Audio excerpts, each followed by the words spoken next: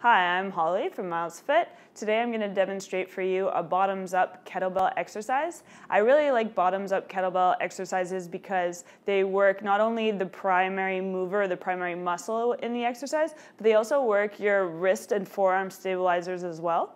So today I'm going to demonstrate the bottoms-up kettlebell shoulder press. Now to start out, you might want to start out with a smaller kettlebell or a smaller weight like the one I have here. This one would be 5 pounds. You also want to make sure before you do any shoulder press that you actually have the mobility to really lift your shoulder up and your hand up over your head. Some people have limited mobility, only to about here or here. This exercise may not be for you. So just make sure that your shoulders are comfortable in this movement. From here, you're going to take the kettlebell and put it bottoms up. So this is that bottoms up position that we're talking about as opposed to holding it here. You're going to grip nice and tight and then push up, come down nice and slow. And you just want to keep it as stable as possible throughout the entire movement. Once you get more comfortable, you can start trying it with heavier weights, like 15 pounds for example.